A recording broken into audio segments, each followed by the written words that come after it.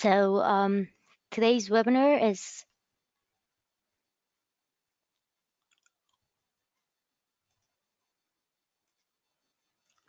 sorry, it's like just I am checking the logistics if everything works.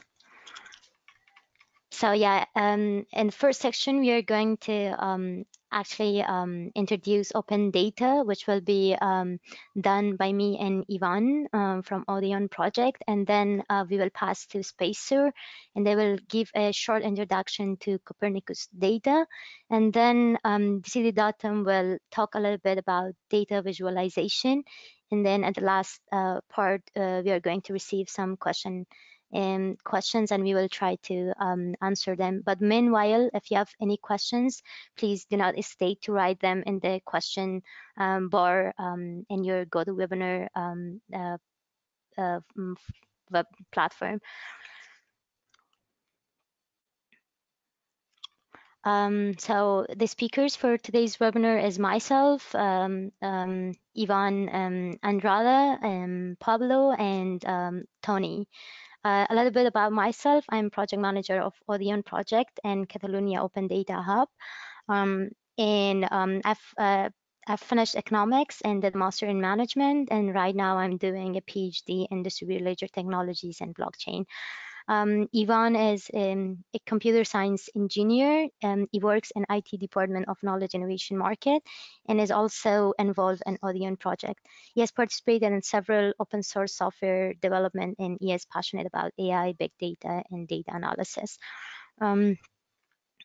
Pablo is a remote sensing specialist trained as field geologist, and it has been 5 years that he is teaching remote sensing classes for the National Space Activities Commission. It is an Argentinian space agency, and right now he's working as geo specialist and manager at SpaceSur, and he focuses at designing and implementing advanced solutions based on Earth observation for various vertices and technology and transfer initiatives. Tony is actually working as senior consultant at DesideDatum. And DesideDatum is a company that provides strategy and technology consulting services about open data and data management. And Tony has been in this position for 4 years right now, and he has participated in many open data programs. And at this moment, he is responsible of open data governance office in the government of Catalonia. So the first section, as I already told you, it will be about open data, and we will give a short introduction to open data. Ivan is actually going to give this part, but before jumping to the content of the presentation, I actually wanted to introduce you to the ODEON project, which I am project manager. ODEON project is a European funded project which is actually has got a grant from Interreg Med, and it is it just started in February of 2017, and it focuses on supporting public institutions to increase the quality of the data, and on the other end, it also actually sets up intermediaries or digital hubs to offer tailored support for the exploitation of open data by SMEs. There are 10 partners from 7 countries. We're supposed to launch 7, right now 8 actually, digital hubs in Italy, Montenegro, Croatia, and Slovenia, Greece, Spain. Actually, we are going to have 2 data hubs in Spain, one in Aragon and one in Catalonia, and another one in France. In Catalonia, Open Hub is part of this digital hubs that are going to be launched in these countries. A little bit about Catalonia Open Data Hub. Actually, it supports exploitation of open data and fosters linkages between clusters, SMEs, and startups. the mission of the Open Data Hub is to create a public-private partnership in order to bring closer the supply and demand of open data. And the vision is transforming open data into business intelligence tools for creating new business opportunities. The objectives of this data hub is to strengthen synergies among different local actors and foster cooperation among various stakeholders. It also aims to train potential users on how to access and use open data services and promote activities and entrepreneurial spirit and increase awareness of SMEs, entrepreneurs, and citizens about the benefits of open data and linked open data, and also aims to stimulate generations of new business ideas based on the available open data and maximize open data linked and linked open data socio-economic benefits. And then how we do it, first we kind of detect the data, we identify the data that already exists and is provided by different public administrations. And we usually question these, we answer these questions of who provides it, where is the data, and how to access it. We then analyze the data, we homogenize the data, and then we start like kind of figuring out the ways to exploit the data or transform them to business models. And the startups or SMEs who are actually interested in exploitation of the data, then we provide them with support or with the services to create their own companies. Some of the services that we provide to data app members are actually facilitation of collaboration between the members. So we will have like some networking events, and during these events we also try to promotion activities related to marketing and visibility of the members. We do also we provide trend scouting, which means we search for innovative ideas concerning open data. And we also help the companies in innovation management, and we provide them support tools, internal and external support tools. Then we also facilitate provision and access to trainings for members of the Data Hub. Then right now, Yvonne is going to give you an introduction to data and open data. And then when he's finished, we will continue with Pablo's presentation. So Yvonne, you can, can you hear me? Yeah. So as we have seen the overview of the ODEON project and this Catalonia Open Hub project, we are now going to proceed with what is data. So we are going to see an overview of what is open data and so on. So first of all, we have to define what is data. So data could be simply a set of facts, information, statistics, resources that we find in the web. And from this, we can extract new knowledge by analyzing all this data and all these resources.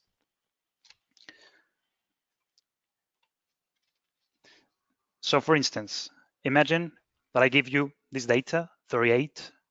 This data is meaningless. It has no context. So we cannot extract or derive anything from that. So in order to get something meaningful, we need to get information. For example, we can say that the patient body temperature is 38 degrees Celsius. So now with that, we can do an understanding. For example, saying, well, fever happens between 37.8 and 38.3 degrees Celsius. So we have an understanding and we have a knowledge from that. And later on, we take a decision. We make a decision that is wisdom. So for example, the patient must stay at bed and take his medication. So for instance, data is basically the lowest level of abstraction from which information and then knowledge and wisdom are derived.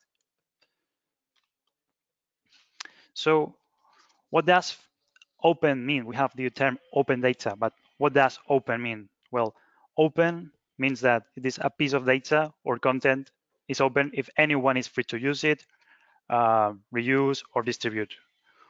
And the openness is based on 5 principles. For example, we have the reuse principle, that is, we can use the content in a wide range of ways. Then the revise principle It is that we can adapt, adjust, or alter the content itself. Third, the remix combines original or combine the original and revised content with other open content in order to create something new, any sort of product. Then redistribute is share copies of the original content or make revisions or remixes with others. And finally, retain is make, own, or control copies of that content. And another thing is what means to be open. So openness is a combination of basically two main principles. The first one is that we have no technological barriers. So it means that data must be accessible, data must be downloadable, and third, data must be manipulable. And there are a ranking of the data that is published throughout the internet, throughout the webs, which is the 5-star model. For instance, we have the 1-star that it corresponds to the files published in PDF or TIFF formats. The 2 stars is the doc, PPT, Excel file formats. And from the 3 stars, we can consider the data to be open data. So for instance, in this case, we have TXT, CSV, and JSON files. And then for 4 stars, the XML, RDF file formats. And for 5 stars, which is the top, XML, RDF, but adding some extra context to that data. And in legal barriers, it means that just the thing that data is reachable through internet does not mean that it is necessarily open. So it has to be associated with licenses, for example, applied to data sets or databases, terms and conditions in order to for web data legal language, and also the EULAs for apps and online services. So open data is data that is made available by organizations, businesses, and individuals for anyone to access, use, and share. But however, the OD, and that's what makes the difference, OD needs a license. So for instance, we have two principles in these licenses. First, the first principle is people who use that data must credit whoever is publishing it. So this is first the attribution principle of the license. And then people who mix that data with other sets of data have to release the result as open data too. So that is the principle of share alike. And why is data so important? Well, you might think of data as oil. You might think data could be, for example, there's a quote very important by Clive Humbley that says that data is the new oil, or that data is just like crude, as Michael Palmer states. It is valuable, but it's only valuable when we refine it, right? We have a lot of data, but if we do not refine, if we do not process it, it has no actual value. So data must be broken down and analyzed for it to have some certain sort of value. So now we're going to see the benefits of open data. For example, in the UK, the usage of open data is generating value and making savings. For instance, more than $3 trillion per year are coming from revenues just by using open data. The members of the G20 are increasing the 1.1% their GDP over the 5 last years just using open data. 15 to 58 million pounds in time are saved per year, or 200 million pounds per year are saved in the national health system of the United Kingdom, just using open data. Also, we have to think of the participation and the self-empowerment that it allows the usage of open data, that governments or any public entity provides open data to their citizens. So citizens and companies and entities can participate from this process. It also improves or creates a new private products. It fosters the creation of private products or services and innovation as well. It improves the efficiency, the effectiveness, and measurement. And also, it provides new knowledge if we combine the data sources and patterns in a large data volumes. So linked data is another term that we want to discuss about today also. Linked data is a method to publish organized data in such a way that it can be linked in a proper and useful way through the web. So it's the way to kind of publish and share the data in a structured way via the web. And this linked data is shared and published via a method called the web scraping, which basically focus on first a technique that extracts the content from a given website. We have a certain website sits in HTML pages. Then we have the web scraping technology, which is simply a program designed to kind of simulate the human interaction with the web. And after that, we retrieve the structured data, even though it takes a lot of time, but it is provided as an output, very well structured data, could be in XML, SQL, CSV, etc., etc. So linked data is based on a cyclical process. So we first will get the URI in order to find the resources of the web of the web page. Then we get the HTTP access in order to access them.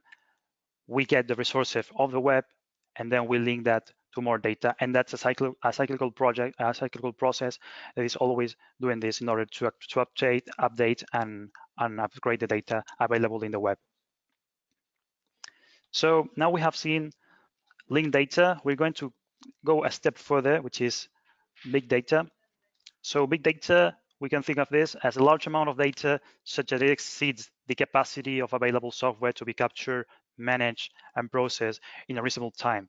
So for that, we need to apply techniques for its use and querying in a pretty optimal way. And there are actually in this current world, we have the four big challenges, the challenges that is facing big data. First of all is the massive volume of data generated each day, then the velocity in which all this data is processed, the variety of formats that we can deal with, and finally, the veracity or quality of that data that is being produced and treated. And we can think of many players. We can think of Google, Amazon, Twitter, YouTube, companies that are producing each minute millions and millions of files of data of different formats. So it's a massive world. It's a really interesting world. And the future is based on this kind of technologies that deal with this data, and the ones who understand how to process them. And for example, how we have talked about big data, linked data, and open data, but however, how are open and big data linked? Well, imagine that the aperture of data via the government and institution is leading to a more data available to the public. So for that reason, this generates and supports the appearance of big data, as we have said, which is growing exponentially. So both open and big data need a reference system to locate resources. And that's where linked data appears. And that's the function that linked data does in this sense. So it's the reference system in order to locate and to structure open and big data. And we're going to talk also about open government data, which is combining the open government and the open data main principles. They are both two paradigms, and they combine some principles in order to create a new paradigm. So it produces data from government, administration, and public entities regarding to their tasks that they usually do every day. So it has to be open for any citizens, no matter which purpose it is going to be used for, and it also promotes the citizen participation and collaboration. And for this case, for open data, for open government data, we have some initiatives that have been taken. Here in Spain, we have datos.com, which is the platform that supports a large amount of data sets regarding to many different sectors in the Spanish economy and the enterprises. In Catalonia, we have the Open Data Portal, which also has a wide variety of data and data sets and different resources and APIs in order to locate and deal with this data. Also, regarding to tourism, we have the tourism department in Barcelona, which is from the Barcelona town hall, which is also providing a lot of resources in order to create new products or new applications for people who are interested in the tourist sector. In the EU, we have the European Data Portal, which is also sharing a lot of information, sharing a lot of data sets from different sectors as well. We have agriculture, energy, regions, transport, economy, and so on. And then we have the Copernicus program, which is the program or is the platform that provides every day, every hour, tons of information recompiled, taken from the sentinels, from the satellites that we have in the European Space Agency program, Copernicus program. Yeah, and right after your presentation, Pablo is going to give a introduction to Copernicus data and how the attendees actually can access the data. Yeah, you can continue. Sorry. That's right. Some moment. So I cannot. One moment. I cannot move. Moment. Yeah, one moment. I cannot change. Okay. Okay. And last but not least, for example, we go into the other continent. We have the USA. They also have a large platform storing lots of data sets regarding to different sectors that are very interesting in order to create valuable products for any kind of company ideas or anything else. So that's basically the introduction to open data.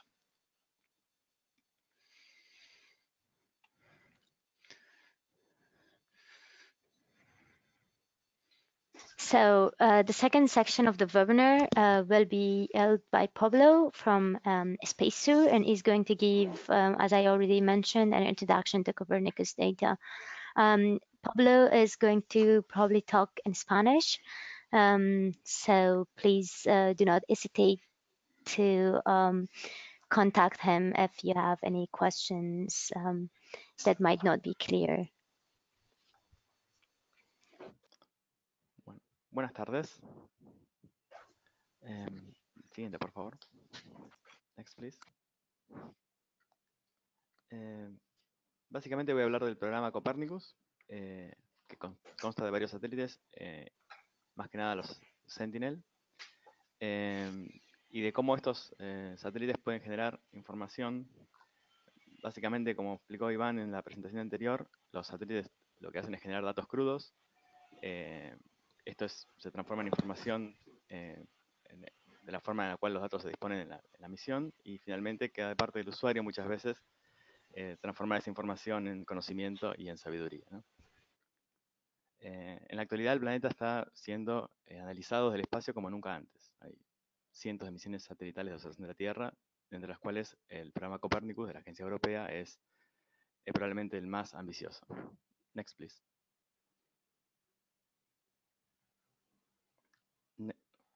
Next, please.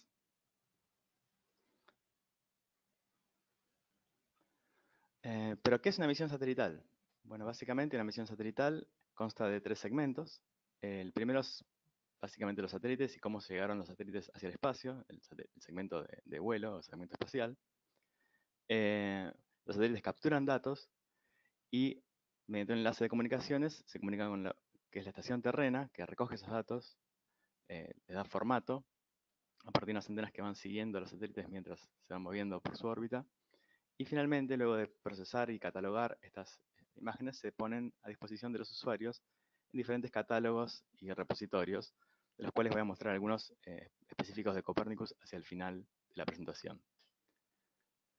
Next, please. Bueno, las misiones Sentinel son la principal fuente de datos del programa Copernicus. Hay otras misiones anteriores que también tienen datos disponibles a partir de los mismos plataformas y catálogos que tiene Copernicus, pero las Sentinel son ciertamente las joyas de este programa.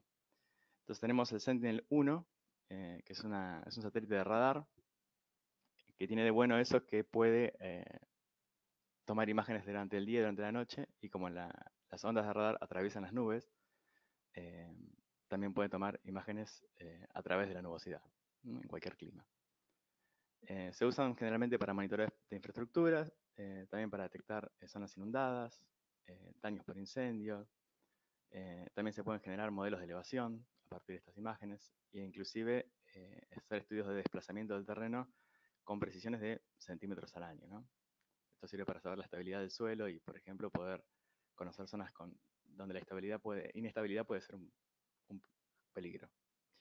La constelación Sentinel-2 consta de 2 satélites, igual que la Sentinel-1 también, pero en este caso son sensores tradicionales, cámaras, que básicamente se utilizan para estudiar tipos de suelo, vegetación, cuerpos de agua y también infraestructura y fenómenos como incendios, inundaciones también.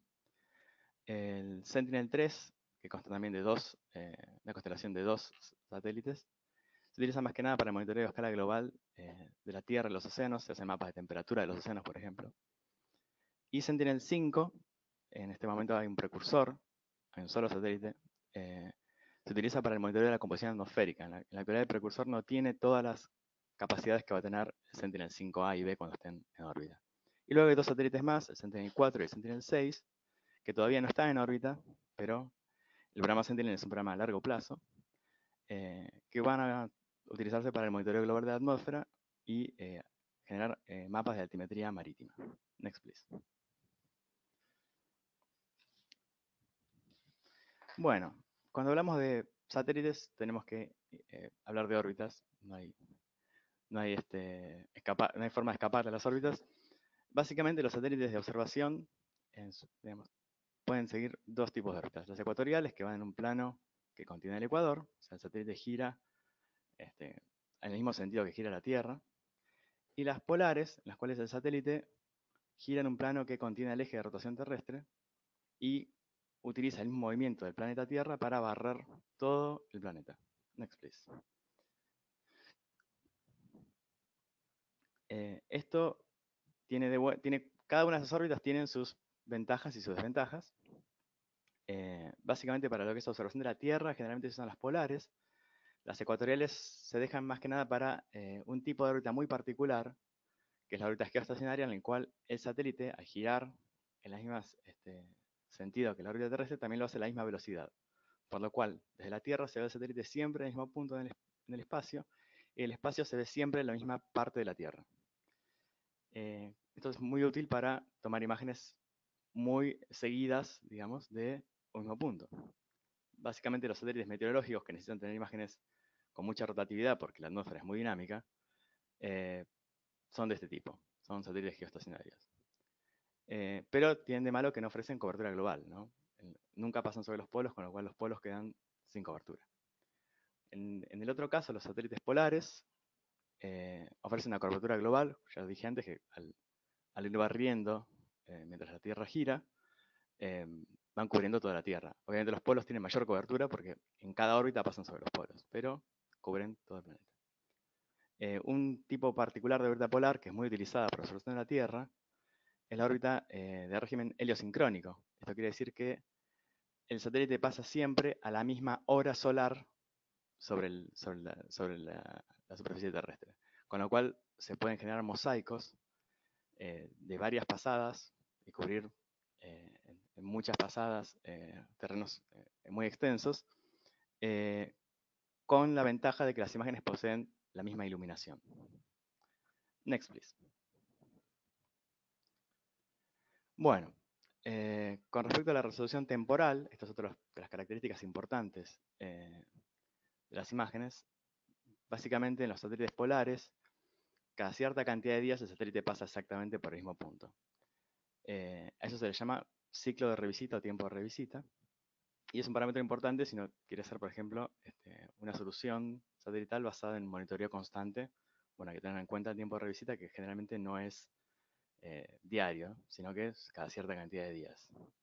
La huella es el terreno sobre la superficie terrestre que el satélite va cubriendo mientras se va moviendo por el espacio, con sus sensores o cámaras. Y muchas veces si la huella es suficientemente amplia, una misma zona, o también en las zonas de altitudes más altas, una misma zona puede quedar cubierta por varias órbitas distintas, con lo cual el ciclo se reduce a un subciclo que probablemente es más ventajoso. Eso quiere decir que en latitudes más altas vamos a tener imágenes cada mayor cantidad de días, o si el satélite tiene mucha huella, mucho ancho de barrida, mucha cobertura, también. Siguiente, por favor. Next, please. La constelación Copérnico, las constelaciones de Sentinel, poseen dos tipos de sensores, pasivos y activos. Los sensores pasivos básicamente lo que hacen es recoger la radiación. Un satélite, un sensor, lo que hace es recoger radiación, ¿no? Energía electromagnética, que es reflejada por la Tierra desde el Sol o bien emitida por la misma Tierra. La Tierra emite energía en forma de, digamos, energía infrarroja térmica, en forma de temperatura. Los instrumentos pasivos básicamente lo que hacen es captar en forma pasiva esa energía, lo que le llega a los detectores y luego de pasar por los lentes y por el sistema óptico. Los activos, en cambio, por ejemplo los satélites de radar, emiten un pulso electromagnético y lo que hacen es recoger, luego de que ese pulso interactúe con la superficie terrestre, el rebote de ese pulso. Con lo cual están emitiendo un pulso y eso es lo que les permite, como dije antes, trabajar, por ejemplo, durante la noche. No hace falta una iluminación solar para recoger el pulso. Los satélites de radar, por ejemplo, a diferencia de los pasivos, que las cámaras generalmente apuntan hacia abajo, lo que se llama una actitud nadiral, tienen una actitud oblicua. O sea, la antena apunta hacia el costado del satélite, no hacia abajo de la órbita, sino hacia un costado, puede ser el costado derecho y el costado izquierdo, y recibe lo que desde la superficie se retrodispersa, o sea, se devuelve hacia el sensor. Next, please. ¿Y qué es una imagen digital? Una imagen digital sería un dato muy crudo. Iván habló de dato crudo. Este es un ejemplo. Que está compuesta por un montón de celdas que todos conocemos con el nombre de píxel y que viene del inglés picture element. Es básicamente el elemento mínimo pictórico. Y una imagen es una matriz de píxeles. Es una serie de líneas y columnas de píxeles. Next, please. Y entonces es muy importante, sobre todo cuando uno hace trabajos a diferentes escalas, saber cuál es el tamaño de píxel adecuado. Esta es una imagen de la ciudad desde la que estoy transmitiendo, que es Buenos Aires, con un píxel de una región de la ciudad con un píxel de 250 metros. Como pueden ver, con esta resolución, con este tamaño de píxel, no se distingue prácticamente nada a esta escala.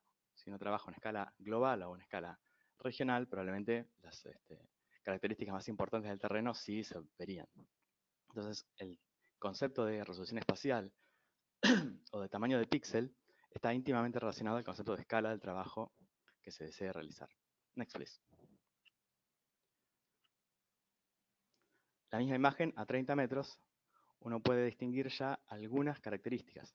Básicamente se ven unos diques correspondientes a un puerto y una zona a la derecha con vegetación. Next, please.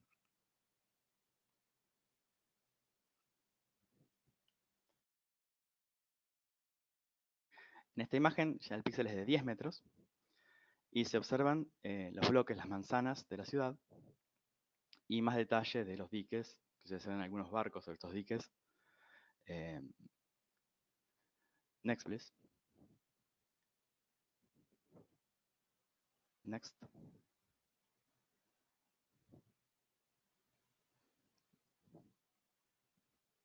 Y en una imagen a 5 metros de píxel ya se pueden distinguir monumentos, autos, algunos edificios muy claramente. De vuelta, básicamente la resolución espacial está íntimamente relacionada a la escala. En el caso de los Sentinel hay... next, please. En el caso de las imágenes Sentinel hay ejemplos como el Sentinel 5, que trabajan con píxeles mayores a 1 kilómetro, y básicamente son estudios a escala regional o global. Las imágenes de muy baja resolución generalmente se utilizan para estudios globales, como dije antes, para predicción de clima, monitoreo de atmósfera, océanos o vegetación a escala global. Luego hay imágenes de baja resolución con píxeles del rango de centenas de metros.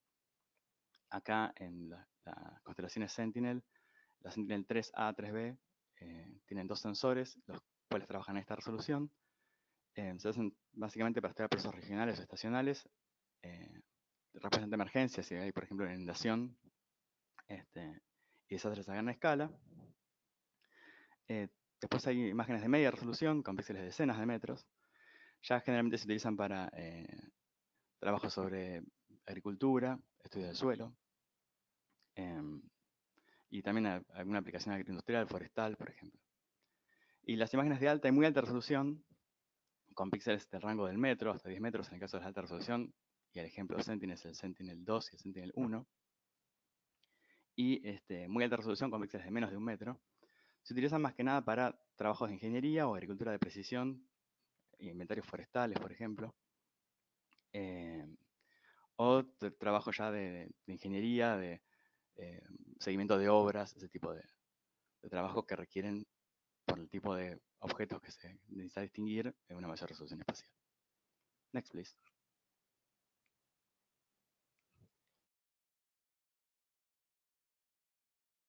Bueno, a cada píxel en esa matriz que comentamos al principio, le corresponde un dato crudo. Ese dato se conoce como número digital. Si ahí ven a la izquierda una representación de una pirámide tomada del espacio, con una imagen de alta resolución, y a la derecha esa misma imagen, cómo se vería si tradujéramos cada uno de esos valores de grises de la imagen a un número. Ese número, que puede estar en diferentes tipos de magnitudes físicas, es el que se usa generalmente para, a partir de algoritmos, obtener información, ¿no? Se pueden hacer diferentes procesamientos y matemáticos entre diferentes tipos de imágenes, y generar índices de abundancia, por ejemplo, de un mineral o de abundancia vegetal, a partir del trabajo sobre estos datos. Next, please. Esto nos lleva al concepto de resolución radiométrica, que es básicamente qué tipo y cantidad de datos pueden generarse en esos números digitales. En el caso anterior veíamos que los números estaban entre 0 y 255, eso corresponde a 8 bits, pero los satélites más modernos tienen capacidad de almacenar mayor cantidad de datos, lo cual básicamente se traduce en mayor sensibilidad del sensor. Cuando los sensores captan la radiación, lo que hacen es transformarla en una corriente, y esa corriente se transforma de vuelta hacia un número digital, ¿no? Hay una escala que a diferentes niveles de corriente o de potencial eléctrico emite un número. Después, en la estación terrena, utilizando este número digital y los valores que se usaron para la conversión, se puede llevar de vuelta ese valor del número digital a una magnitud física. Por ejemplo, una magnitud muy conocida que es la radiancia, que indica básicamente la cantidad de potencia que se emite por metro cuadrado de la superficie terrestre. Eso ya tiene un sentido físico, ya es información, no es un dato crudo, y generalmente se trabaja con imágenes que brindan este tipo de información, o ya sea descargándolas directamente con algún tipo de información, o convirtiéndolas uno mismo, utilizando los datos, los metadatos, a una magnitud física, sobre la cual se puede hacer un trabajo estandarizado. Si no, cada imagen tiene su propia escala de valores, digamos. Siguiente, next please. Una gran ventaja de las imágenes satelitales, entre ellas la Sentinel, es que trabajan en varias partes del espectro electromagnético. Nuestros ojos ven una porción mínima del espectro electromagnético, que es lo que se llama el rango visible, que va entre los 400 nanómetros y los 700 nanómetros. Un nanómetro es aproximadamente una 1000 millonésima de metro, ¿no? 1 por 10 a la menos 9 metros. Los satélites tienen también, de acuerdo a las zonas de la atmósfera que son transparentes, bueno, toda la atmósfera es transparente a todas las longitudes de onda, tienen bandas, tienen capacidad de captar imágenes, cada imagen es una banda, en diferentes zonas del espectro. Por ejemplo, en el infrarrojo cercano, que se conoce como NIR, por las siglas en inglés, el infrarrojo de onda corta, que es el SWIR, o el infrarrojo térmico, que nosotros lo percibiríamos como temperatura, que es el TIR, Thermal Infrared. Y luego hay una ventana muy importante, que es donde operan los satélites de radar, que es la ventana de microondas, donde la atmósfera es completamente transparente, incluyendo la nubosidad, ¿no? La atmósfera es, en el rango visible y infrarrojo es transparente, salvo que haya nubes. Next, please. Entonces, esto nos trae el concepto de resolución espectral, que es básicamente la cantidad de bandas, o de porciones del espectro de las cuales son generadas imágenes. Uno está acostumbrado a trabajar con imágenes color, que básicamente trabajan con 3 bandas, una que corresponde al rojo, una que corresponde al verde, una que corresponde al azul, y con eso se pueden generar, con diferentes combinaciones de esos 3 componentes, se pueden generar todos los demás colores en la experiencia de la visión humana. Un sensor como Sentinel-2 posee más bandas en el infrarrojo cercano, ahí se ve la 5, la 6, la 7, la 8A, la 8. En el infrarrojo de onda corta, la 11 y la 12, por ejemplo. Cada una de estas bandas tiene diferentes resoluciones. Hay digamos, por trabajar en sectores del espectro más hacia la derecha, ¿no? Eso quiere decir que los fotones, que la energía tiene menor, digamos que los fotones tienen menor energía, con lo cual se requiere detectores más grandes para producir una respuesta. Esos detectores más grandes quiere decir que la resolución espacial va a ser peor. Así que hay un costo que se paga por querer ver en lugares donde hay menor energía. Next, please. Bueno, y ahora vamos a hablar un poco de las diferentes constelaciones, se llaman, cuando son más de un satélite que componen una misma misión, de las diferentes constelaciones y misiones Sentinel. La constelación Sentinel-1 compone de 2 satélites, el 1A y el 1B. El 1A está en órbita desde el 3 de abril de 2014 y el 9 desde el 25 de abril de 2016. En la actualidad están los dos operando.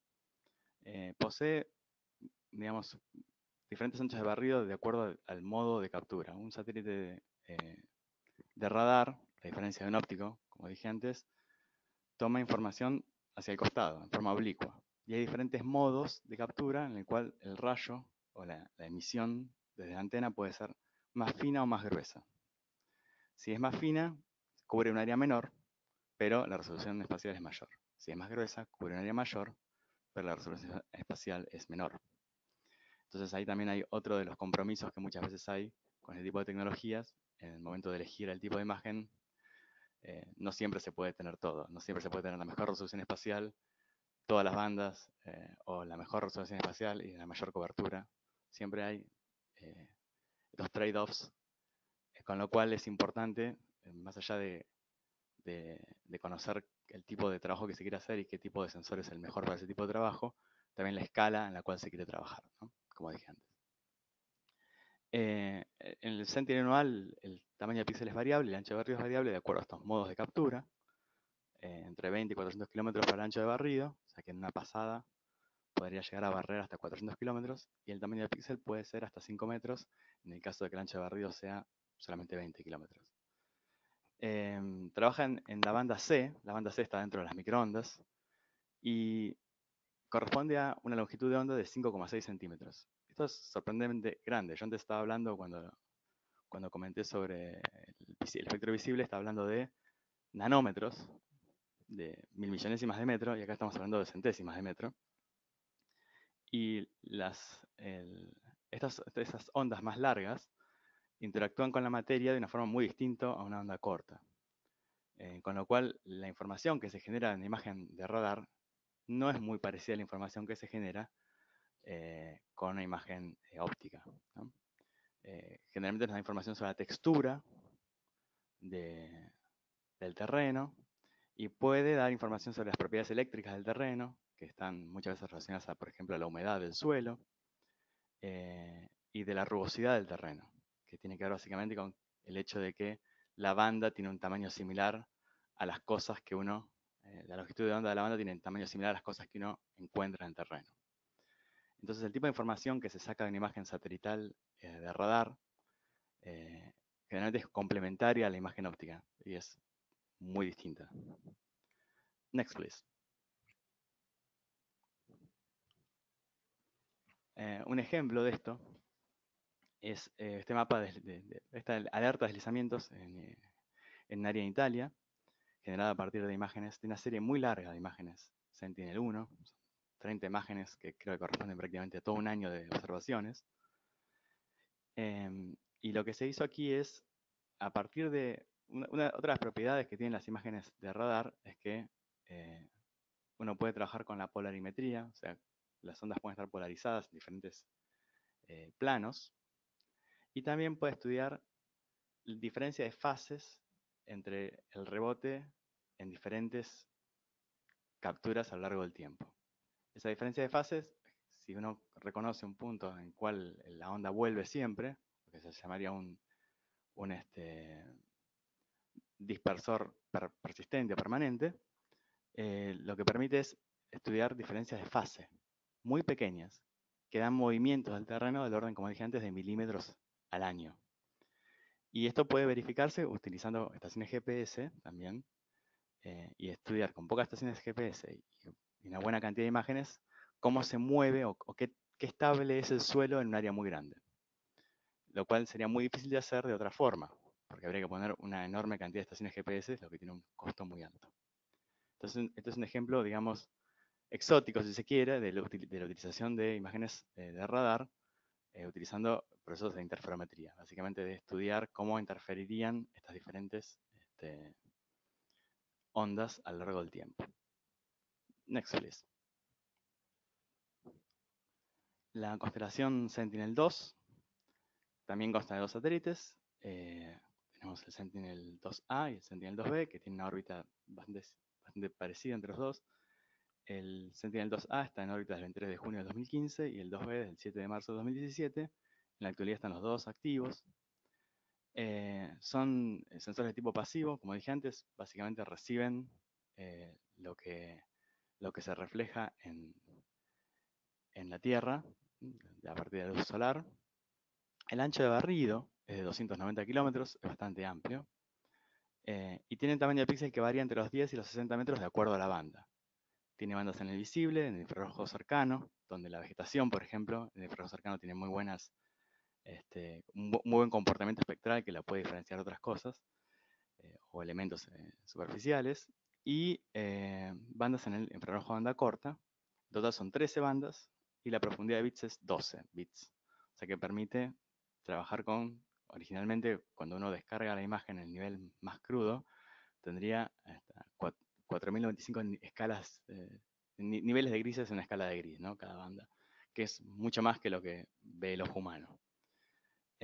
Pero independientemente de eso quiere decir que al transformar la información a alguna magnitud física, va a tener mucha más precisión y se van a poder hacer trabajos con mayor precisión.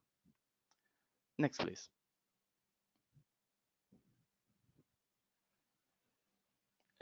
Un ejemplo, por ejemplo, del uso de la Sentinel-2 es esta clasificación de coberturas de suelo que se realizó en Chad, en la República de Chad, en la África subsahariana, y a partir de una serie de... ¿Cómo se construye un mapa de este tipo, no? Básicamente hay índices utilizando las diferentes bandas del infrarrojo de onda corta, del infrarrojo cercano y del visible. Se hacen operaciones matemáticas entre las bandas y se generan índices de, por ejemplo, la abundancia de vegetación, de la abundancia de agua, a través del tiempo. Esos índices se analizan, ya estamos hablando de información, ¿no? Los índices ya son información, se analizan en contexto de las lluvias, de la estación seca y húmeda en la zona, y eso ya agrega un contexto más amplio, estaríamos hablando de conocimiento.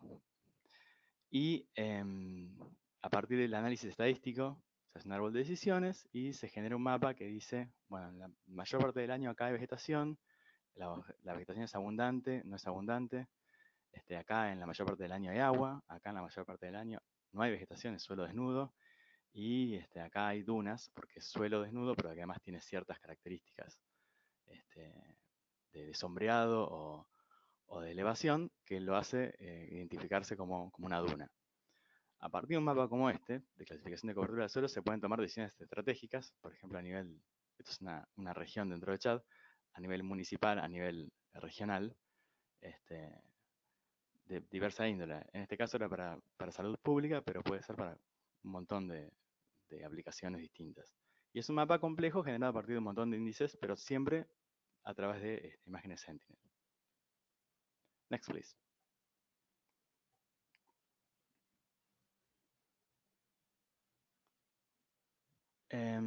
Luego tenemos el Sentinel-3A, 3B. Este sensor, estos dos sensores, es una constelación también de dos componentes, tiene un ciclo de revisita de 27 días, algo que tendría que haber mencionado anteriormente.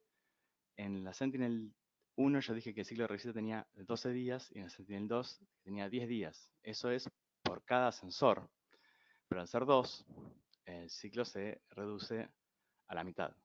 En este caso es lo mismo. La constelación tiene 27 días de ciclo de revisita, pero, perdón, cada satélite tiene 27 días, pero la constelación tiene la mitad, 13 días y medio. Básicamente, son dos satélites. Uno está desde el 16 de febrero del 2016 y el otro desde el 25 de abril del 2018 en órbita. También son pasivos, tienen ancho de barrido bastante amplio, porque es un satélite de uso regional o global, ¿no? El ancho de barrido es 1.270 kilómetros. El tamaño de píxeles es 300 metros, que corresponde con esa escala global.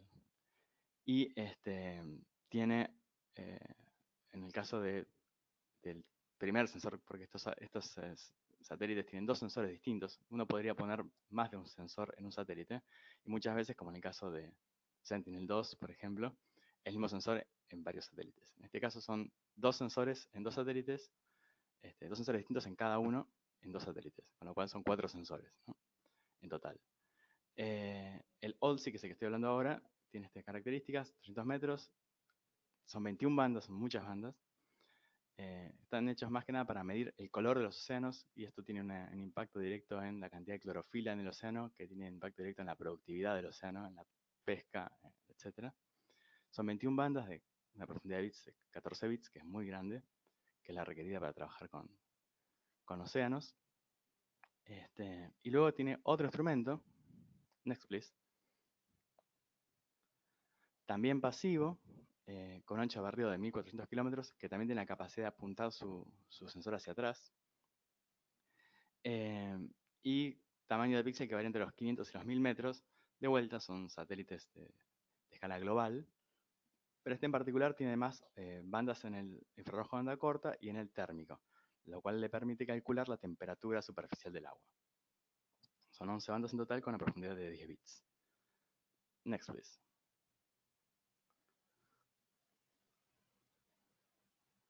Next, please. Un ejemplo de... the previous one, please. Sorry, the previous one. Yes. En este caso, un mapa realizado con este segundo sensor nos da la temperatura global del océano en un lapso de 4 días, que es lo que tardó el satélite en barrer todos los océanos, o la constelación en barrer todos los océanos. Y se puede observar, bueno, diferentes corrientes oceánicas, como van mostrando su traza de temperatura por los océanos, ¿no? Acá la temperatura varía entre -1 grado cerca de la Antártida y en el Ártico, hasta 35 grados en la zona ecuatorial. Y de vuelta, este tipo de mapas tienen impacto directo no solamente en la pesca, sino también, obviamente, en el clima. El océano es el principal moderador del clima a nivel global. Entonces, este tipo de mapas generados en forma, con esta resolución que es bastante amplia para un trabajo global, y generados en forma recurrente, son información muy valiosa. Next, please. Y por último, la última misión Sentinel que está actualmente en órbita es la 5P, que es la 5 Precursor, justamente. Es una versión preliminar de lo que va a ser Sentinel 5, y tiene una versión preliminar del sensor que va a estar, el instrumento que va a estar en el Sentinel 5, que se llama Tropomi. tiene un ciclo de revisita de un día porque tiene un ancho de barrido muy amplio, de 2.670 kilómetros. El satélite está desde el 13 de octubre del 2017 en órbita y el tamaño de píxel es enorme, 7.000 metros por 3.500 metros. Sin embargo, para este tipo de estudios, es un satélite que trabaja sobre componentes de la atmósfera, es sorprendentemente bueno. Hasta entonces, hasta el TROPOMI, se trabajaba con píxeles de 10 kilómetros. Trabaja en varias regiones espectrales, tiene una banda de ultravioleta, eso es algo bastante poco común en satélites, visible, infrarrojo cercano e infrarrojo onda corta, 8 bandas en total. Y un ejemplo de un producto, una solución que se puede generar con este satélite es el siguiente, next please.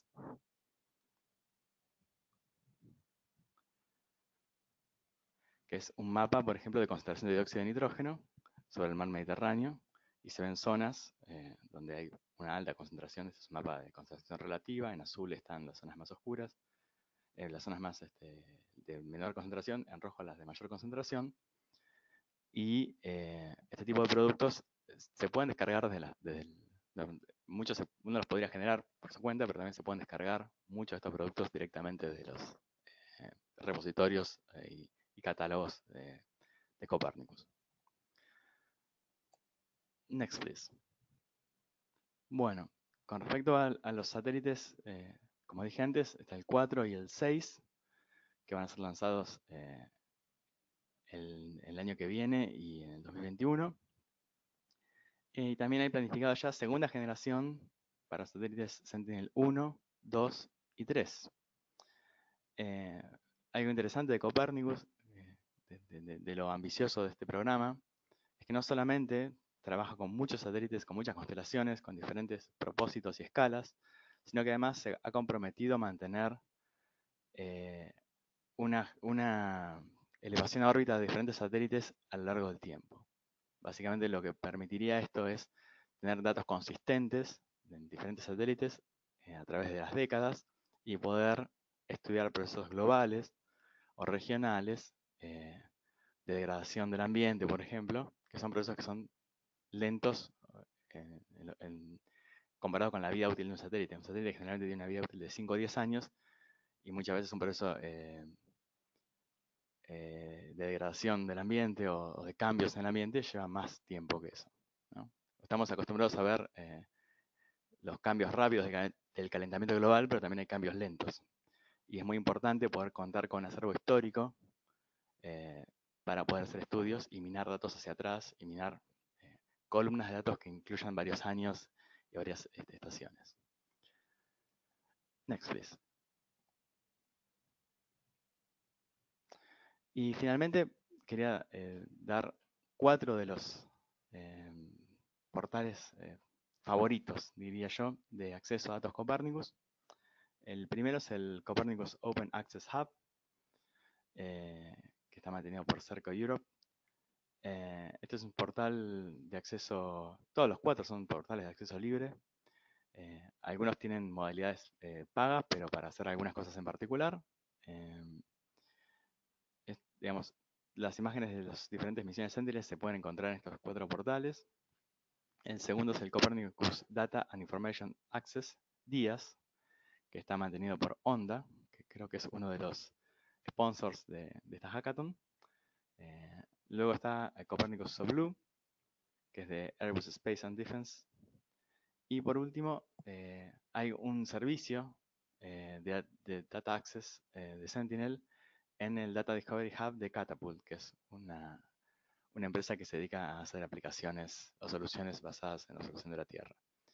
En estos 4 portales, como dije antes, algunos hay que registrarse, otros no, pero permiten acceso libre a los datos. Algunos tienen la capacidad de acceder vía API a los datos y algunos inclusive tienen la posibilidad de hacer procesamiento online. Uno puede, no hace falta que se descargue la imagen, puede procesar, elegir la imagen correspondiente, elegir el nivel de procesamiento que requiera para la imagen y elegir algún proceso de los que hay en el menú y generar información a partir de estos datos. Que es básicamente, como dijo Iván, el primer paso en llevar un dato crudo hacia una una información estratégica y la capacidad de poder tomar decisiones en base a imágenes satelitales. Creo que eso sería todo. Estoy terminando unos minutos antes. También empecé unos minutos antes. Así que dejo la palabra al siguiente y probablemente habrá más tiempo para preguntas, lo cual siempre es bueno. Yeah, thank you so much, Pablo. Yeah, as you mentioned, Soblo and Onda, they're both partners for the hackathon, and tomorrow we are going to have a webinar and they are going to explain how to access the data of Copernicus. So I would like to encourage everyone to participate in tomorrow's webinar in order not to face any problem in the hackathon day for accessing the data. So it's really recommended. Now I would like to give the talk to Tony. Tony, as I already mentioned, is from DesideDatum, and he's going to talk about the tools for visualization of data.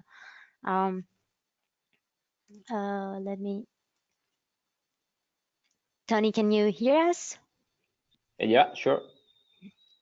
Yeah, so let's see if you can pass the slides. Yeah, does it work? Let me try again.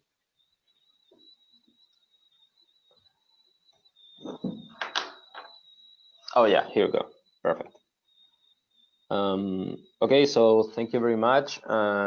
In my case, as Lo has said, I would like to talk to you about data visualization in the context of open data. Okay, whether it's satellite or image data or table data or any kind of data that you can find freely available on the different open data portals.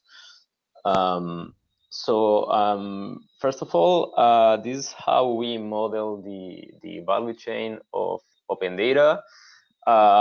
If you think on open data, as has been explained before, as the data that the public administrations or any organization publish on internet so that it can be freely accessed and reused. So this is the main steps of that process, which starts with the data creation and storage. This is usually a process that happens inside the so it's a private process that it's derived from the usual activity of administrations and organizations. They are constantly creating and storing data. Okay, and the first step to publish this data comes with the data collection. We need to identify the data sources, where the data is, which is the owner, which are the different formats and system where this data is stored, and then we have to prepare for the publishing. Okay, prepare for the publishing means that we need to consider how we can adapt the formats so that it can be more easily understood by the users. Think of, for example, maybe internal codes or codifications of the data that may be useless for an external reuser because they don't know what it means, or identifiers of a database. We may need to filter these columns before we publish them. Okay, and then also we need to consider, or public administrations need to, or any organization publishing data need to consider privacy issues and the current legislation in order to avoid any conflict or any problem with that. So once we have identified the data sources and the data is prepared, we publish the data. Data is published in an open data platform. Later, we will talk about the characteristics and the evolution that this open data platform has undergone in recent years. Okay, and then the data is from that moment on, the data is available for everyone to use and to access to it. The problem here is that usually public administrations or any kind of organization that publish data, usually they don't reach a very big audience because there is a gap between the publisher and the final data consumption by the citizens or in general. So there's a gap that has to be filled, which is this next step that I call creation of products and services. So once the data is published, we need to create products, services, visualizations, or any kind of use on top of that, so that most of the people can understand and take profit of these services. And this is where data visualizations came in. This is what we want to talk about. Keep in mind that you can see on top of that, on the top of this image, who is responsible to do each process. So the private part is in charge of the public administration or the organization which is publishing the data. And the final goal is to reach the citizens and companies and whatever is our target when we publish this data.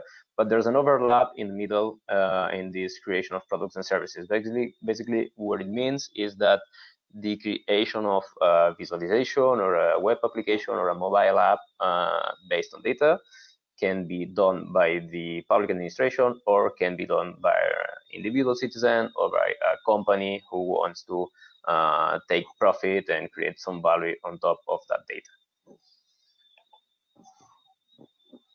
Okay, so why visualizations are important for open data?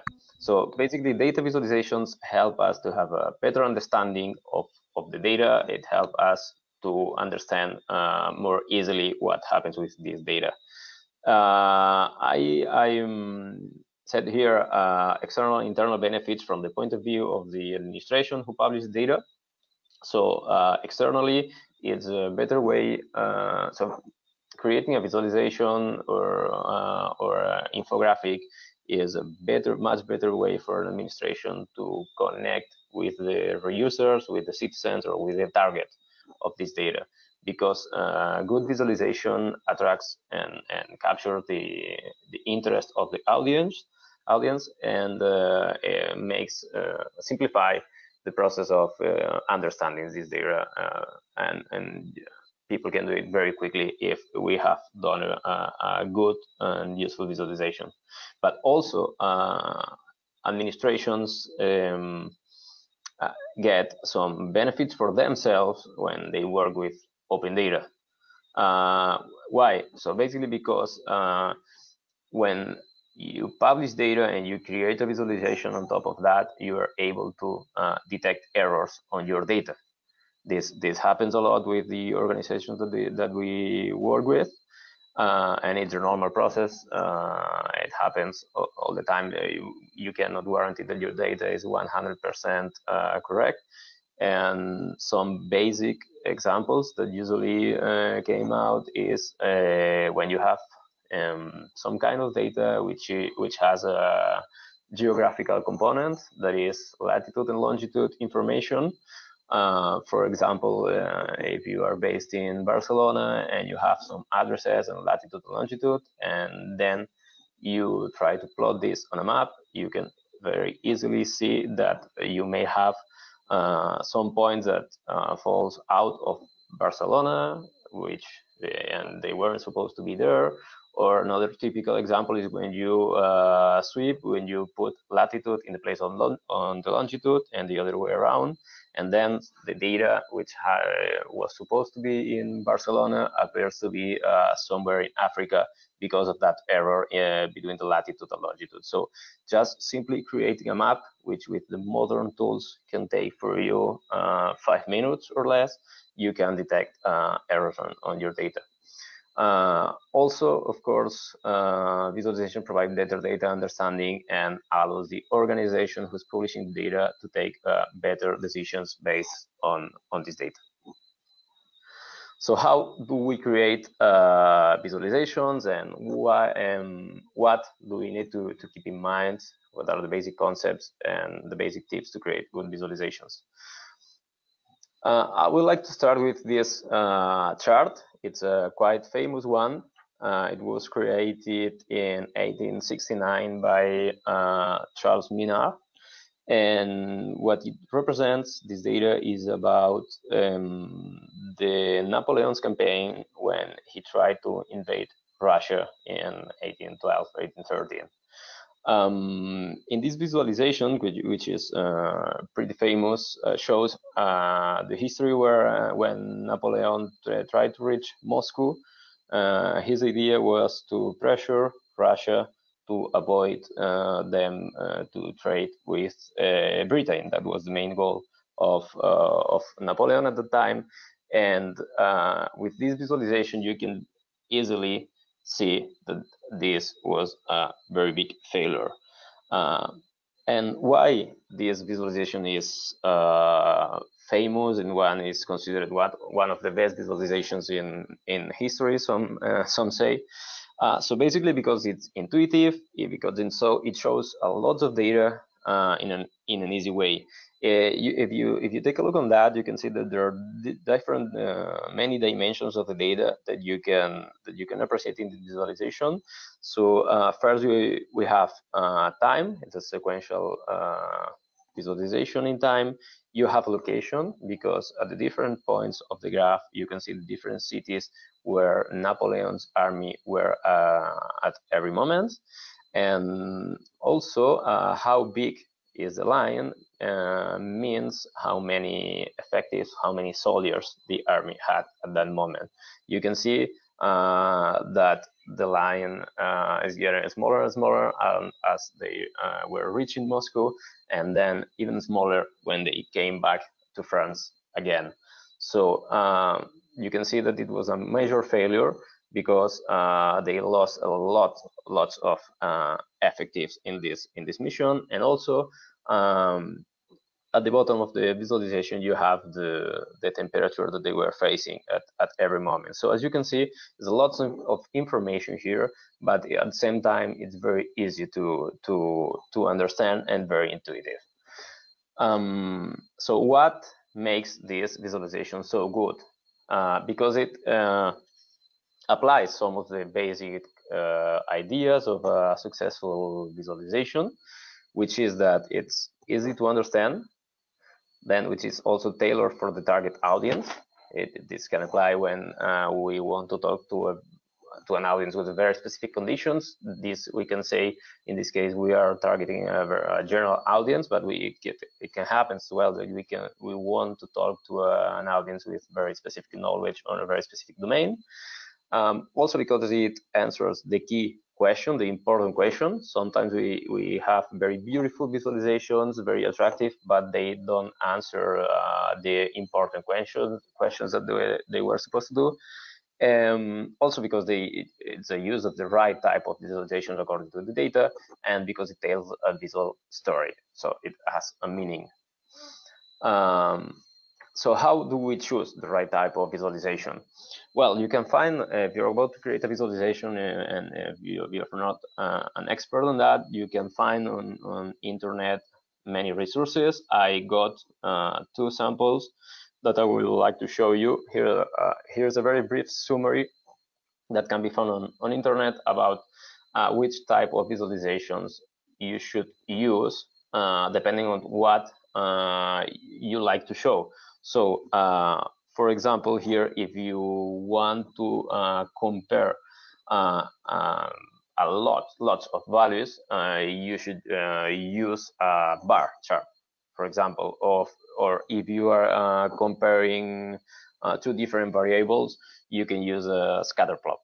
So you need to be aware of your goal, of what you want to show in each moment, and according to that, selecting the visualization, and not only select one type of visualization because it's beautiful or because it's more impressive. Okay. Here I put another resource. So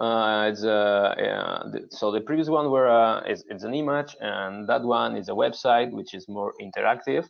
So I put the link here for you in the case that you want to explore this website and see the different type of visualizations according to the purpose of your visualization and the type of data that you have.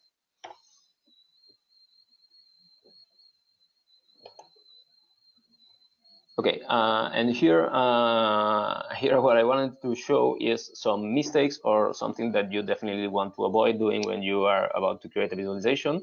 So in the first case, you can see that there's a line chart. this line chart in the A, it's the A case on top left visualization, which gives you the impression of a sequence or a time data. But if you take a close look on that, there's no time on this visualization, just different items. So this is the case where we are using, or they are using, the wrong type of visualization. So the B case is when you use a 3D plot because you want to show many dimensions of the data, but the 3D plot, we need to be careful with that because, as you can see, there are some data that cannot be seen in this plot. So in the C example, you can see a bar chart here, but in this case, it's kind of unfair, let's say, because if you see the numbers and if you see the size of the bars, you can see there's something wrong here. So probably this chart is not starting at 0, but starting at some point around 5 million. But they didn't show. They decided not to show the axis for some reason. So that gives a wrong impression about the data. And finally, in the D case, this is a chart taken from a paper in Nature. And the basic idea here is not that this chart is wrong, it's just complex. And it's probably the target of this chart is somebody with a very specific knowledge in a domain. So avoid using very complex visualizations if you are targeting a more, let's say, general audience. Okay, so more things. I wanted to talk to you about the technological architecture that most public administrations are incorporating, and then I will explain how this is related with the visualization part. Okay, so nowadays, most of the organizations and public administrations are using this is a high-level architecture, technological architecture, but basically what they have is they have a set of internal information systems who are publishing data into an open data platform with different mechanisms, but more and more we see that organizations are moving to automatization. So they have automatic processes that publish data into a platform. And this is very important because we have the data which is more up to date and more reliable. And then on top of that, we have a platform that provides API access to the data. And this is also very important because we can not only access to this data using the web open data portal to see what's on that, but also we can connect to this data using the APIs, and then we can create visualizations connected with this data or mobile applications. So as I said, the open data platform are getting more and more powerful, and the main benefits that it has are those that are outlined on the right part. So basically, modern open data management platforms super big volumes of data, and as well, so also they super a big number of connections. So there's no problem if there are a lot of views on that, or a lot of users connecting to this data or to a specific data set at the same time. Also, they're easy to integrate with other information systems because they incorporate these APIs that I mentioned and that has been mentioned before as well by Pablo. And also they provide the possibility to export this data in multiple formats, whether it's Excel, CSV, JSON, XML, RDF. So wherever it's preferred by the reuser, and also they manage the data catalog, so it's easy for the reusers to find the data. So on top of that, we can connect directly to this data different set of visualization tools. So if you're about to create a service or a product or simply a visualization, I would recommend this criteria for choosing the visualization tools, and then I will after that I will show you some examples. First of all, it's very useful and very practical to work on a software as a service model. That means that you have a solution which is in the cloud, so you don't need to install anything on the desktop. You just create a user or buy a license when required or wherever, and then you can start directly using your application, then because of that, you don't need to download the data to your computer, but this data can be sent directly to this visualization system. This connects with the second point, which is that I recommend to use the tools that allows you to connect directly using the API.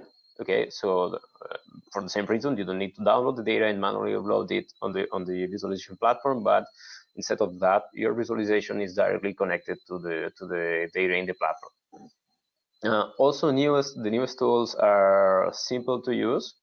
So let's say some years ago, the learning curve for most of visualization tools was harder, and there was a need for specific profiles, people from IT to use and to create a visualization, whether it's a map or a dashboard or wherever.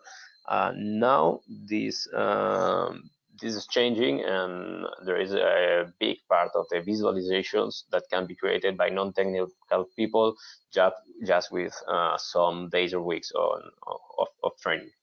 Okay, and finally, and also important to choose a tool which allows you to schedule the refresh process, so that once you have created a visualization connected with some data set in the platform, you can schedule the refresh process, and then always, every time that the data in the source changes, your visualization will be also updated. Okay, and in this last part, I would like to tell you about some tools that I have used, or that I have seen, that I know that are the most used tools in the market, and some examples of those tools. So first of all, one tool or one thing that you may consider is when working with open data, most of the new open data platform incorporates the functionality of creating visualizations inside the same platform.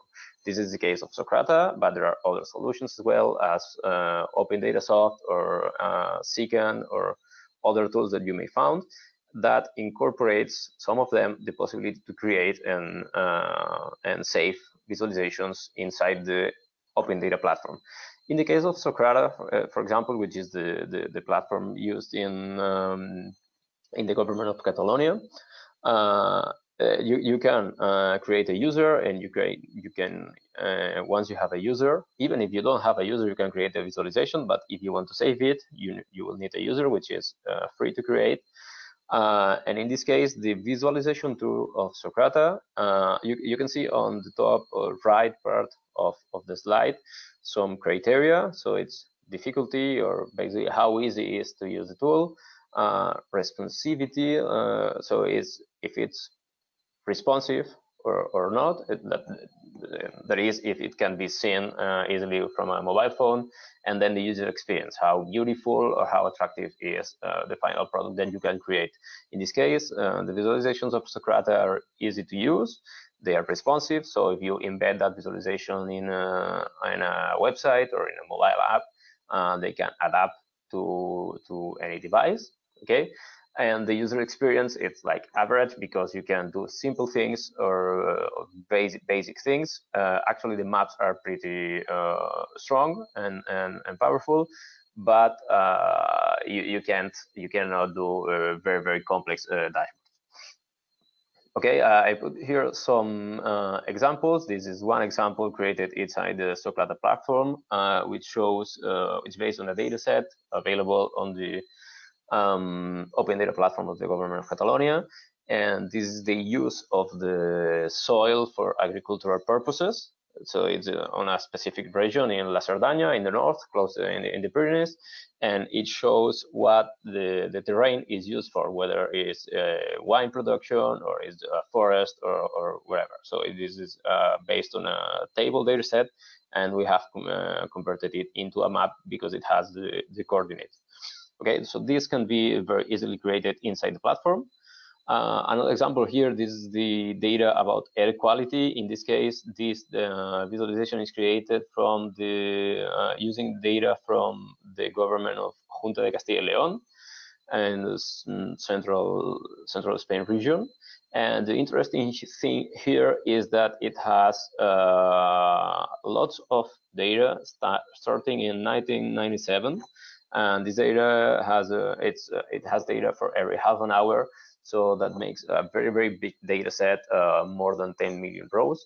And as I said before, modern technology can support larger amounts of data and can handle this kind of data and creating visualizations on top of that without any problem.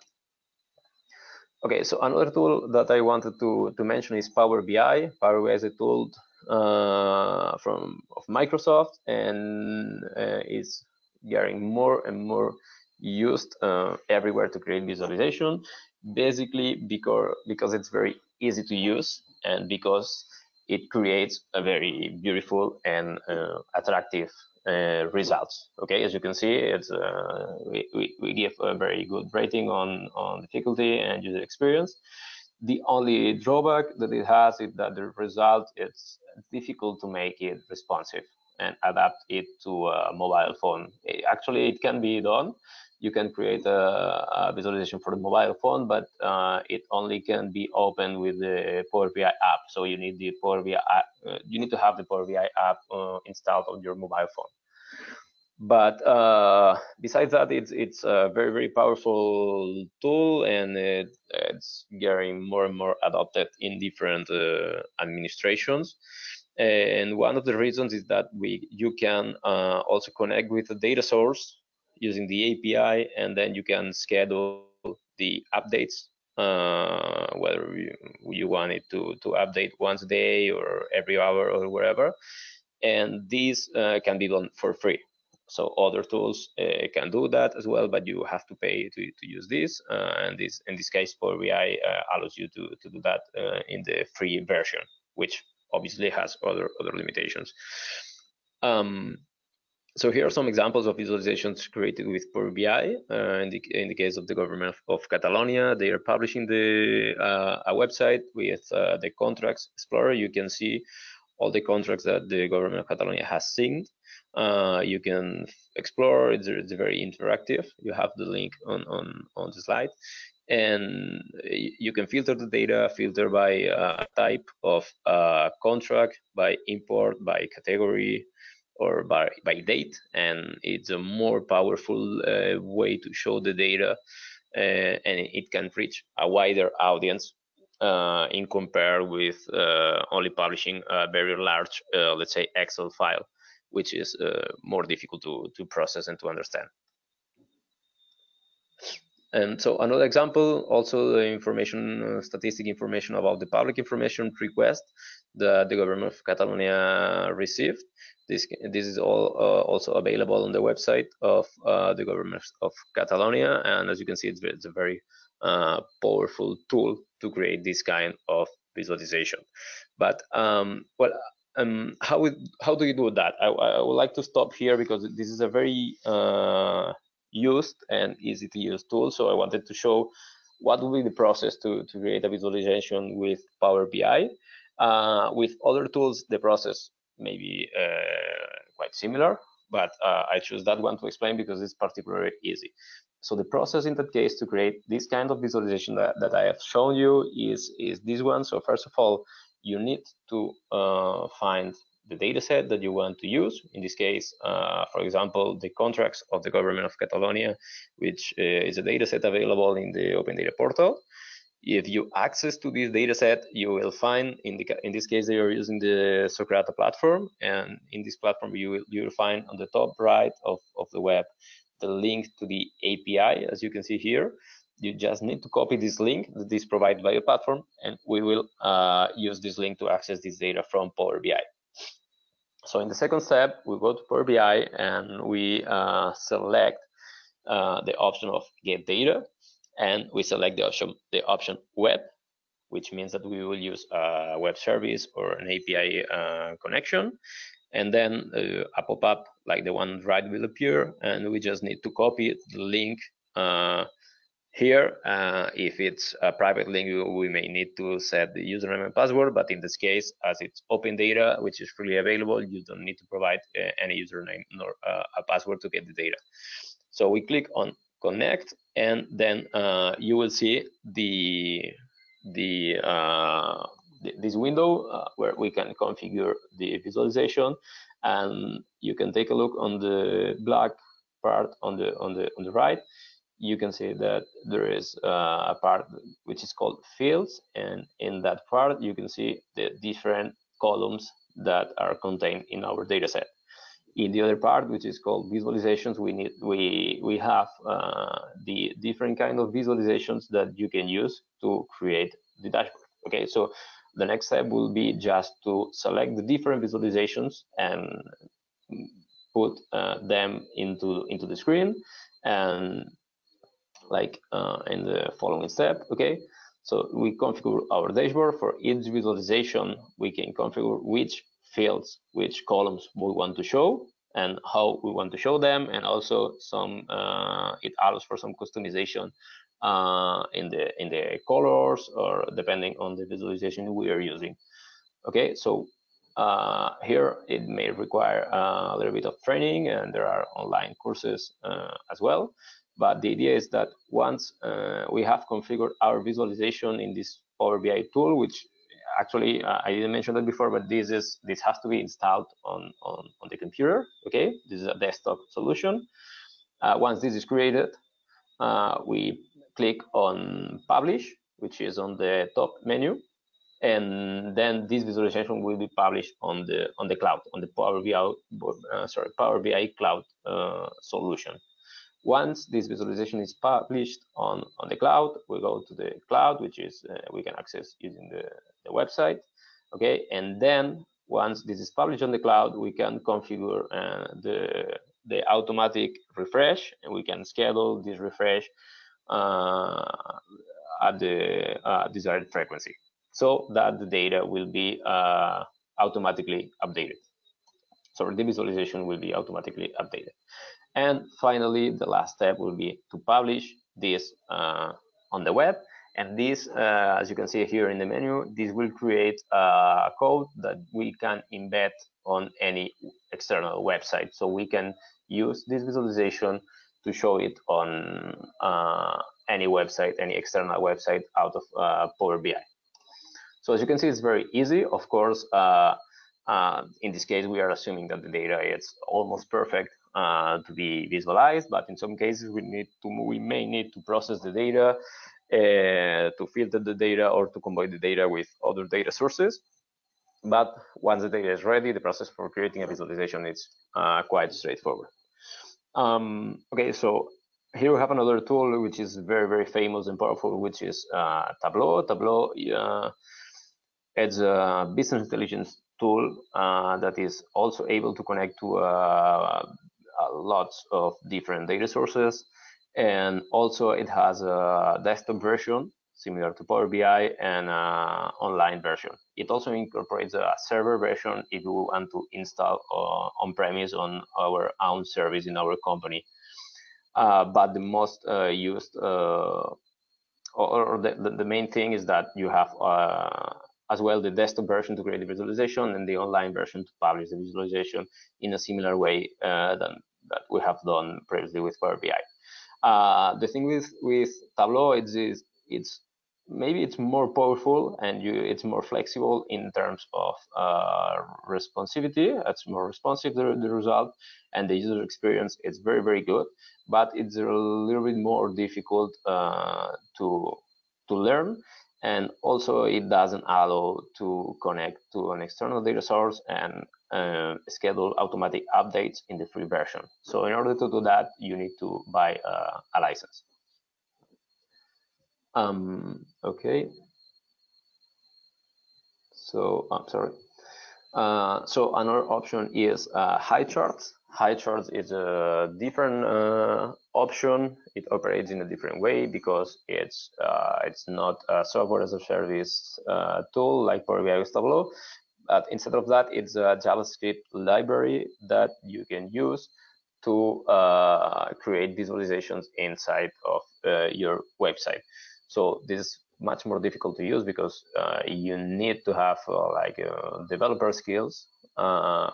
But once you have that, and if you're familiar with JavaScript, it will be pretty easy to use. And the results are responsive, so it can be seen in different devices. And also the user experience is quite good.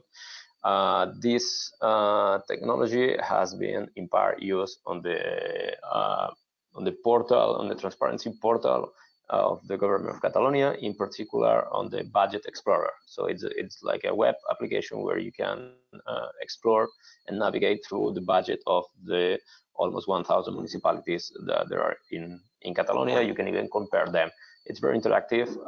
So if you have the opportunity to visit this portal, many of these visualizations has been created using this technology. And another tool that is available is Carto. This is also a reference in the market for map visualization. In this case, Carto operates only online, so there's no desktop version. It's only accessible on the web. But besides that, the process is pretty much the same as we mentioned before. We need the URL of the API so that we can connect to the data source, and then also we can schedule automatically the updates. Once we have the data into the platform, it allows for also lots of data processing and transformation using basically SQL. And once our data is ready, we can start configuring our map visualization. This map visualization tool is very, very powerful, and it incorporates different types of visualizations with different widgets and so on. I have here an example. This is the same example that I showed before, which is the use of the terrain for the different agricultural purposes in a region in northern Catalonia, in La Cerdanya.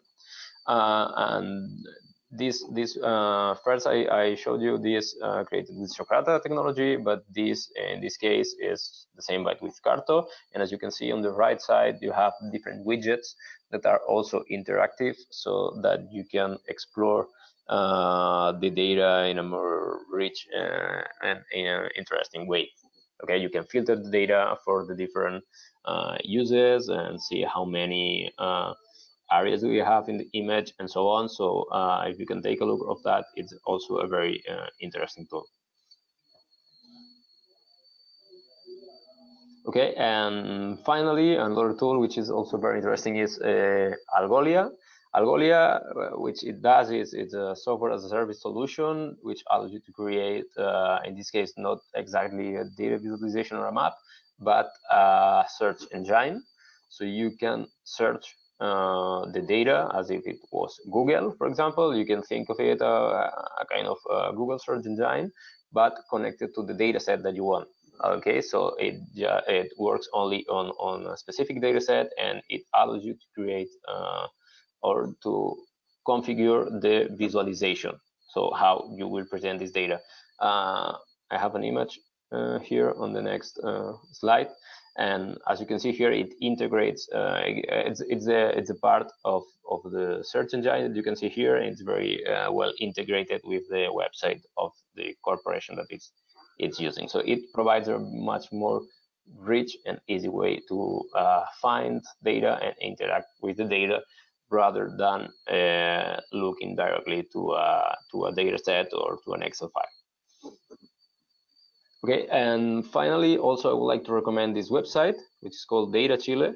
Okay, and it incorporates most of the recommended practices that we mentioned before.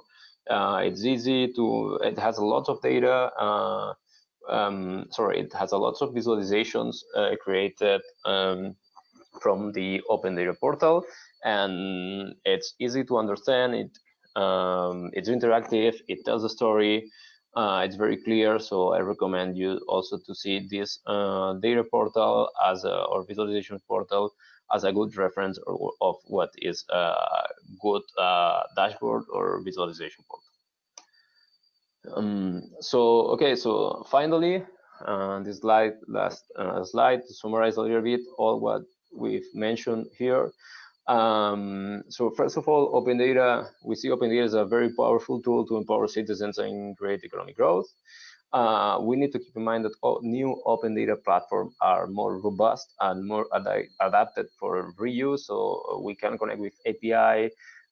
This platform can handle lots of connections and very big volumes of data.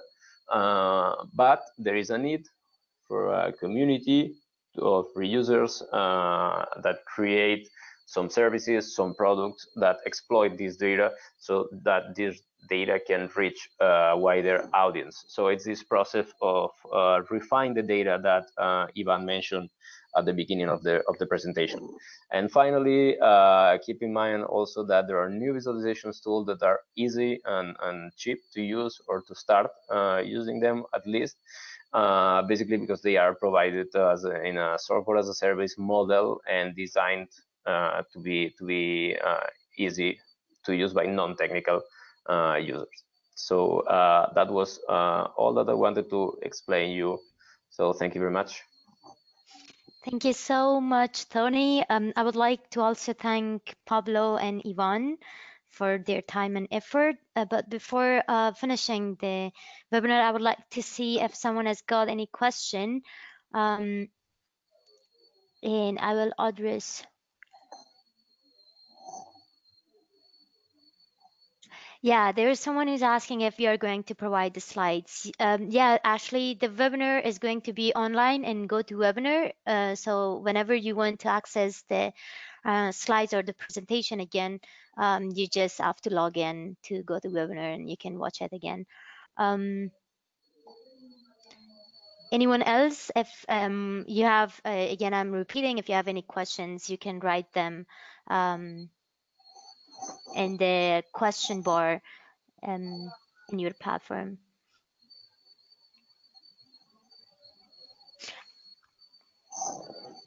Otherwise, I wanted to ask you, Tony, if all these platforms that you mentioned, they're all free or you have to pay for the license? I remember that you mentioned that one of them was, I mean, we had to pay for the license if we wanted to have like more advanced features. But for example, Power BI, is it free or we have to pay for the license? Sure, good question. So I didn't provide too much detail on that. It depends actually on every one of the solutions. Most of them has kind of a freemium model, which means that you can start using them for free, but with a limited set of tools or functionalities. And if you want to go beyond that, you have to pay. In the specific case of Power BI, the main advantage I would say is that the free version is very powerful. You can start using for free, and you can do everything that we have mentioned here. You can create your visualization, you can publish it online, and you can embed your visualization on an external website and make this visualization refresh every day, for example. All this is for free. But the thing is that if you want this visualization to be private, that is not public, but private only for you, and share it with, let's suppose that I want to create a private visualization and share only with you, you and me both, we will need to have a license. Okay. Great. Carlos is asking if we are providing computing resources during the hackathon. If you mean by computing resources, if you mean the laptop, then no, you should come with your own computer. But if you mean the softwares, still it's a no. We are not providing any applications. Although tomorrow, Soblo and Onda, they are going to explain you how to access the data online. So that's why I was kind of insisting all the participants to actually take part in tomorrow's webinar so that they do not miss anything important. That's a really important piece. And if you do not know from where to get data, then probably it will be difficult for you during the hackathon day to start working. So meanwhile that we are waiting for more answers, I would like to also ask Pablo about the Copernicus data.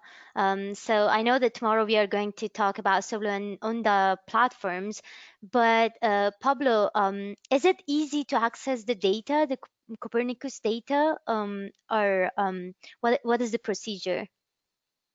Well, yes, it's actually very easy. All you have to do is first to have a set of coordinates, or you can navigate the map in the different platforms to choose an area.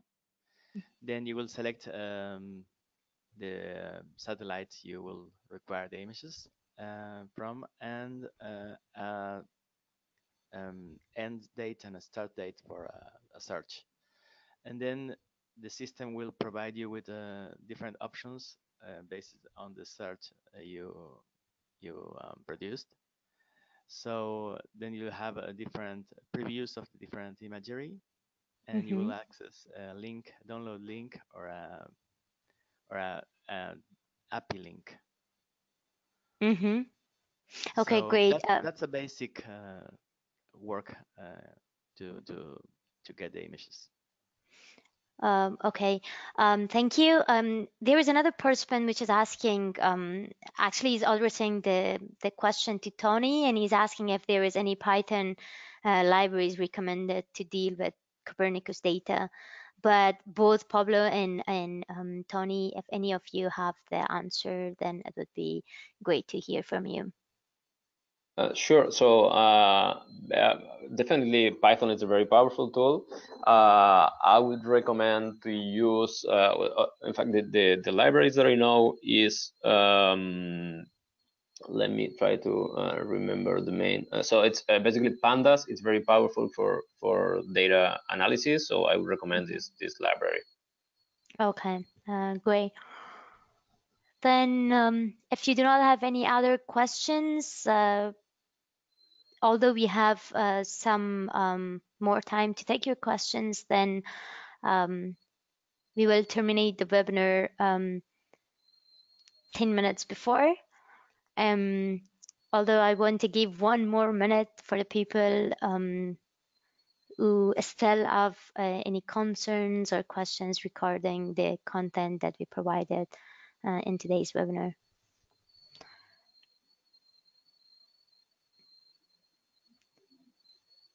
So I think there is no other questions. Again, thank you so much. It was an absolute pleasure to have you guys today with us.